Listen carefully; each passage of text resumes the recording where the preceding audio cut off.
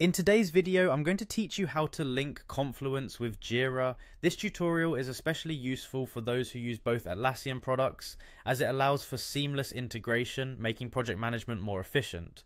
We'll walk through the process step by step to ensure that you can follow along and replicate the steps on your own system with ease. Start by navigating to your Jira dashboard. Once you're there, your first move will be to click on the settings icon, which can be found in the top left corner of the screen. This is where you'll manage all your administrative and product configurations. Selecting the correct settings area is crucial, as this will guide you to the subsequent steps for integration. After you've accessed the settings, you'll need to select the Products option. This allows you to manage the different products and applications that are part of the Atlassian suite. This step ensures that the focus is on product integrations, which is exactly what we are looking to establish between Jira and Confluence. Next, under the integration section, you'll want to select Application Links.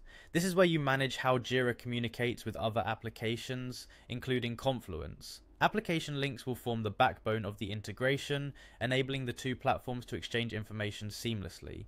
Now click on Create Link. This action takes you to a page where you'll create a new connection. Creating a new link is essential as it establishes the path through which the two applications will communicate.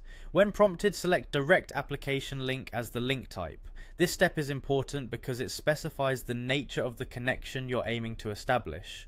A direct application link implies a straightforward direct line of communication between Jira and Confluence. You'll then need to enter your Confluence URL.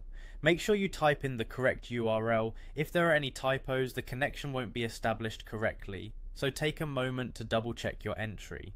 After entering the URL, click Next.